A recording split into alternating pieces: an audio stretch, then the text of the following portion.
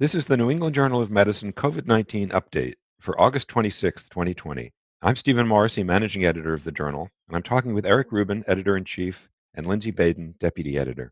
Eric and Lindsey, over the past few weeks, we've talked a great deal about the prospects for vaccines and the relative merits of various vaccine candidates. In a perspective article published today, we learn more about the larger development ecosystem, at least from the vantage point of the U.S. government and Operation Warp Speed. Operation Warp Speed is an enormous project involving the Department of Health and Human Services and the Department of Defense, along with several private companies. So what's the strategy there? So the primary goal of Operation Warp Speed is to produce vaccines rapidly, far more rapidly than has ever been done with a vaccine in the past. The stated goal is approval or authorization of a vaccine, or perhaps multiple vaccines, by the end of this year, and the ability to produce and deploy these vaccines by the middle of next year. So the authors cite in their perspective, as a paradigm of that, the Ebola vaccine, where the development and approval occurred pretty rapidly, but much more slowly than this. So this is a much more substantial challenge. In the case of the Ebola vaccine, there was a lot of data available before the development process really started kicking into gear, where we have really very little preclinical data on these vaccine candidates. So there are several parts to this. First, there's some direct funding of basic and applied research to bring clinical candidates forward into clinical trials. Then they are soliciting manufacturers willing to have their vaccines tested through a government-led effort, which is also completely funded by the government, and which has also established harmonized standards to allow different vaccines to be compared with one another. And importantly, the government is paying for the downstream development costs of the vaccines so that if they're approved, there will be the capacity to produce them rapidly. In other words, they're essentially buying vaccines that they don't know whether or not will work in advance. And all of this should accelerate production. This is a huge investment by the government, and they're paying for developing the vaccine itself and developing the processes and equipment and supplies, and even paying for the physical facilities to produce vaccines. So this is an enormous program. I will say that given the events of this week, I think it's important to point out that the program is designed to get approval based on the kinds of data that we use to approve other sorts of drugs and vaccines and interventions in people. Now, we know as of this week with the convalescent plasma that the government has short-circuited those procedures and allowed emergency use of a reagent without the background data that we would ordinarily require of something that's being used in people. And that could be very problematic.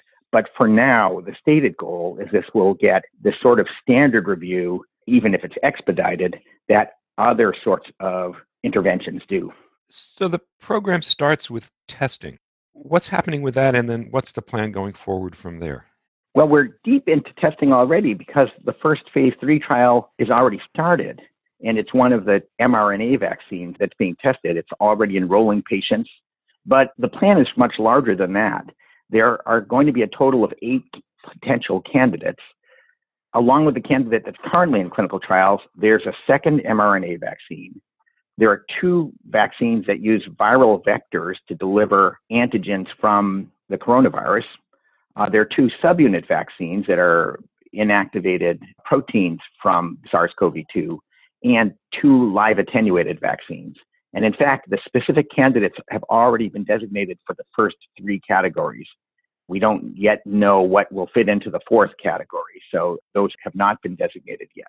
But there's been considerable progress in identifying candidates and starting to take them through. This is not so unusual. There's a lot of big science that's done as public-private partnerships with the U.S. government. You can think about NASA, which has many contractors and where NASA collaborates with the contractors, but it entirely supports the cost of development and it de-risks the outcomes of that development. In biomedical research, the NIH already funds almost all of the basic research involved in developing therapeutics, And it's collaborated in several areas, like in Zika and Ebola. Of course, the scale of this is much, much more substantial than any of those. So, Eric, you frame it very nicely. And as you know, I'm part of Operation Warp Speed and one of the phase 3 trials that has already launched. 2 of them have launched, with several more on the horizon. And the principle that you frame, which I think is critical, is how do we respond proportionately to a pandemic that has spread this quickly using all of our scientific knowledge and infrastructure to respond quickly, yet to do that safely with speed. And that's sort of what has come together here with elements of the government, industry, academia, community coming together, and Operation Warp Speed really trying to catalyze that, but to do speed while not sacrificing safety. And then how do you do that, which is a part of the challenges? And I think you alluded to that in the sense of where do you take financial risks? And normally, when we do drug development, vaccine development, it takes 5 to 10 years because things are done in series. There's a lot of contemplation between steps.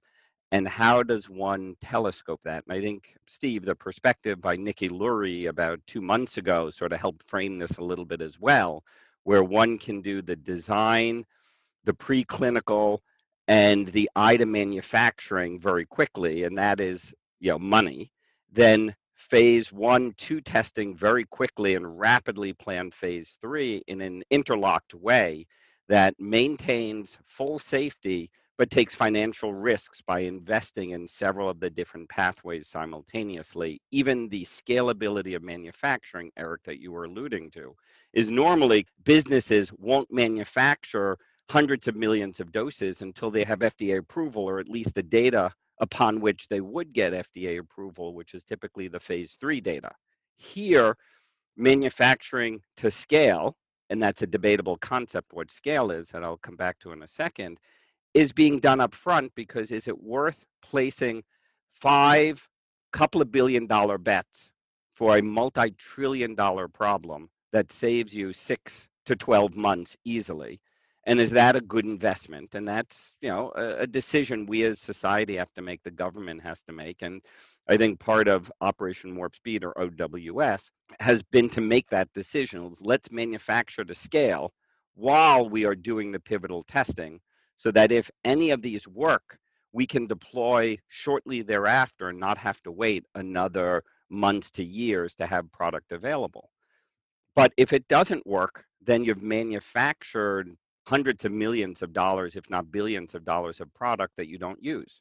If it does work, you've saved 6 to 12 months or more, which, as we look at our schools trying to open today and shutting down rapidly because of the rate of transmission, the value of additional countermeasures that can block transmission is substantial on so many levels, not just economic. The issue of scalability is not trivial, because how do you make hundreds of millions of doses so everyone in the US can have access? But is that really our goal? Hundreds of millions, or is it really 7 billion? Because, as I hope we've learned with this epidemic, a uncontrolled infection in one part of the world, or one part of the country, or one part of your city, or one part of your workplace puts everybody at risk in those environments and beyond. And so the scalability concept is not straightforward either, if we really think about controlling this so that we can open society and get back to some form of normality. But I think Operation Warp Speed is facilitating concept design, preclinical testing, manufacturability with scalability, phase 1, 2 testing that's interlinked right into phase 3 testing with plans to deliver to scale, which has so many elements as part of all of it. But it is a massive undertaking. It is a bit different than Ebola in that Ebola had more time and more clinical data to guide the discussion than we have in hand for COVID, because COVID has only been around 8 months. So anything we've thought about, it can't be more than 8 months old, given the speed of the epidemic. So far we've been talking mostly about the development of these potential vaccines. Eric, as you raised the concerns about the approval of convalescent plasma, What do you think the approval process for these vaccines is going to look like? I think it's very difficult, Steve, to second guess the federal government's actions right now. But there is a plan.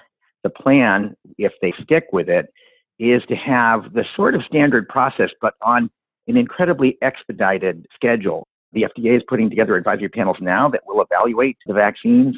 They're trying to recruit a very large number of people for those so that at very short notice, they can assemble at least some quorum to pass judgment on a vaccine. And from there, it goes through the standard process of being evaluated by FDA staff, by an external advisory committee, and ultimately the commissioner makes the ruling. Whether or not the FDA will really stick with that, we'll see. I mean, I hope, as you say, Eric, that decision-making should be based upon the science and the data.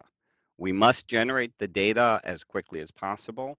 It should be evaluated quickly, but it should use the standard processes the agency has to determine safety and efficacy.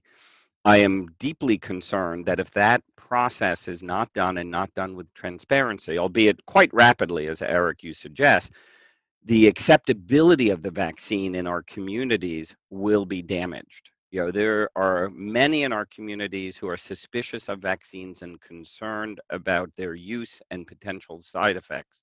And if we as a community do not develop these vaccines with the kind of data that the scientific and public health community need to determine safety and efficacy and share that with the community, there may not be uptake. So even if we have a vaccine that works extremely well, our communities may not accept them if we don't have a high quality process that demonstrates the safety and efficacy. And I am hopeful, optimistic that the FDA will follow their practices that enables that kind of trust. So we have 8 candidate vaccines potentially. Suppose more than one of them gets approved. How are we going to decide which ones to use? I suspect, Steve, that that's going to be a practical decision. In a perfect world, if you had 8, you'd compare all of their characteristics. You'd say this vaccine is best for this population. The risk-benefit analysis makes this one right for someone. The truth is that early on, there are likely to be very few doses of vaccine available. And I think that people will tend to use whichever one is available in the populations that make sense to vaccinate early. But I don't know initially where there's going to be that much choice. I think ultimately, if there are a number of vaccines available, and if the requirement for vaccination continues beyond an initial phase, where everyone's getting, say, annual vaccinations against SARS-CoV-2, then that would look different. It would look more market-like, more like influenza vaccines look right now, where there are a number of similar vaccines that have subtle differences, and those differences might make a difference. Their price might make a difference. Their convenience might make a difference.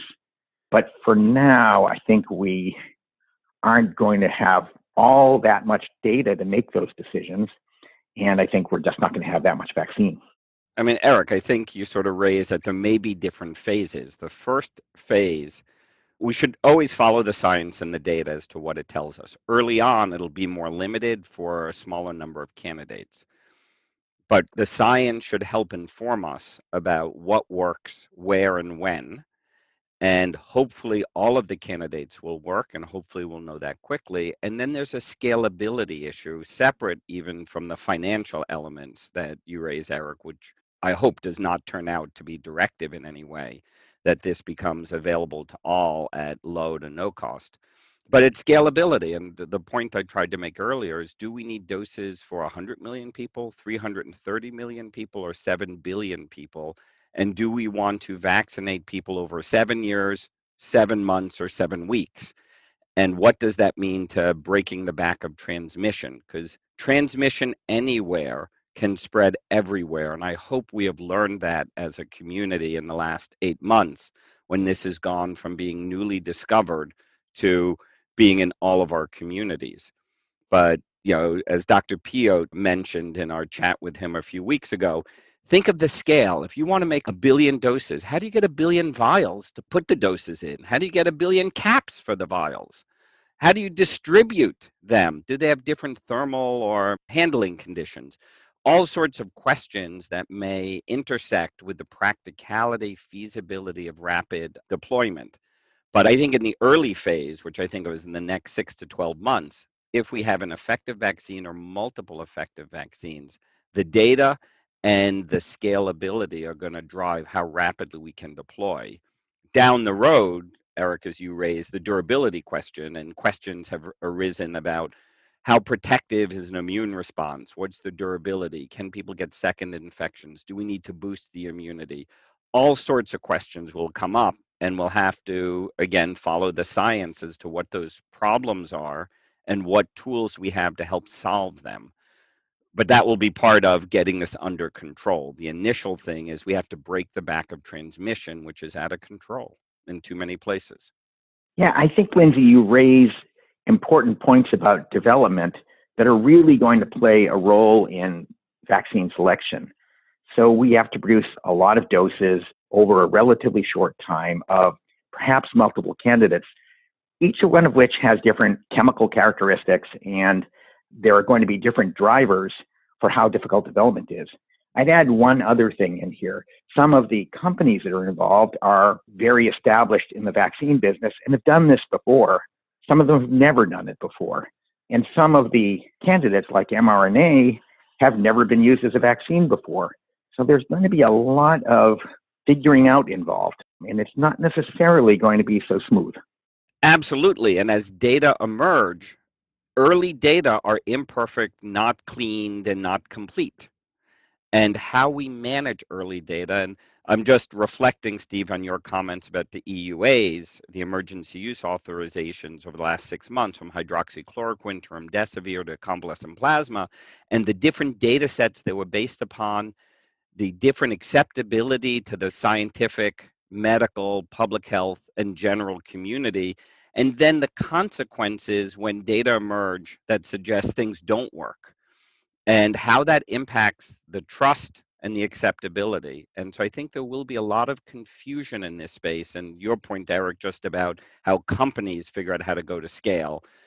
It also will be how we as a community interpret data that come out not clean and pristine, where the study is done, final visits happen, data are complete, analyses are done and redone, and sensitivity analyses, and the kinds of things that give us confidence that the data have really been probed. Rather, we may get top-line results that get released as a press release. And then reactions occur by different communities, including public health and regulatory authorities. And the impact of that, when the data are incomplete and the best judgments are made on incomplete data, is that different decisions are made days, weeks, months later, and that can undermine the trust of the community and the acceptability when decisions vary over time as the data become more complete. I think we're going to have to be very careful stewards of data as a community to minimize the impact on trust as we push for transparency and manage uncertainty with early information that we're all going to want. But we have to understand early information is subject to revision as more complete data emerge. And that will be a real challenge. And the press release part of data sharing complicates our ability to practice medicine, albeit a good thing. I'm not saying it's bad that information is not released early, but we have to make sure that when it's released, it's in a format that's meaningful, transparent, and the community understands that revisions are possible as the data become more complete. I double down on that, Lindsey, that our ability to communicate with the public is critically important. No study is perfect. We try to get the data as good as possible to understand it as well as we can, but nothing is perfect. It's always incomplete, as you're suggesting, because you could do more. You could look at more subgroups and understand what's different about those different subgroups, which populations are going to benefit. There's a lot that goes into figuring out how well a vaccine is going to work and who's going to benefit the most from it. But we won't have those data. And I think that the press release culture going on right now is undermining trust by saying that everything is a big hit, and then later more information comes out that modifies that statement. it really doesn't look like we know what we're doing. And I think we really want to communicate uncertainty. This is true in all of science and all of medicine. We need to do a better job of communicating uncertainty, saying, here's what we know. There are lots of things we don't know, and we're going to learn them. And as we learn them, we will reevaluate. But I think that message is very important. Speed, accuracy, balance. There's tensions between those forces. And I think we as a community, as a journal, as a scientific community, as clinicians taking care of patients, as members of the community trying to protect my health, my family's health, and my friends' health, how do we get information rapidly to make the best decisions, but that information being fair and balanced? And it's a real challenge. And I worry with the convalescent plasma story that we don't have all the data, or at least the data that's in the public domain are not clear as to the efficacy. And that becomes a real challenge as we as a community think about how to use it, and as the agency has made judgments, and how we as a community understand the strength and weaknesses of those judgments are just so important. And I hope with vaccines and new therapeutics, we maintain the standard bar of the agency of data establishing safety and efficacy, because that's so important for trust in the community. Yeah, I'd go a little farther, though, with the convalescent plasma. I think that we do have a lot of the data, not all of it. The FDA certainly has access to more than we do, but we have a very good idea what that looks like. And it doesn't suggest that the interpretation that was expressed by the FDA is correct. This is just wrong. And I have to emphasize that convalescent plasma is a great idea. It has worked in other diseases. It could very well work here. But the data don't show us that. They don't show that it's safe. They don't show it's effective. Clearly just not. And there is a great danger to doing this. Two issues. One is it may not be safe nor effective. We just don't know. And we've imperiled our ability to test whether or not it is safe and effective. I can certainly see the same thing happening with vaccines, and it does worry me. And as you point out, Eric, not all treatments may work equally in everybody. Some treatments at some doses may be better for certain subgroups or populations than others, be it elderly, immunocompromised with organ insufficiencies such as renal function and clearance, different genetic backgrounds, and the importance of defining that. So safety and efficacy, not just in toto, but realizing different groups may behave differently or respond differently to different treatments, and the importance of teasing that out so we really can deliver the best treatment to our patients. We've gone from personalized medicine, a real push in the last decade or two, where we can find the treatment for you based on the genetics of your tumor or the antibiotic susceptibility of your bug, where we can target treatment for the problem you have, to panaceas. This one treatment is good for everybody. And I think we all have realized it's not that simple, and that we do need to do the science to understand who has side effects from plasma, whether it's heart failure or other kinds of side effects from the fluid load, or the efficacy depending on the nature of the illness or the titer of the immune response in the donor. There may be different factors in both the donor and the recipient that may make some pairing or some scientific approach to optimize the engagement of the treatment with the patient versus one size fits all. And I think we've all realized that one size does not fit all in medicine. Thank you, Lindsey. Thank you, Eric.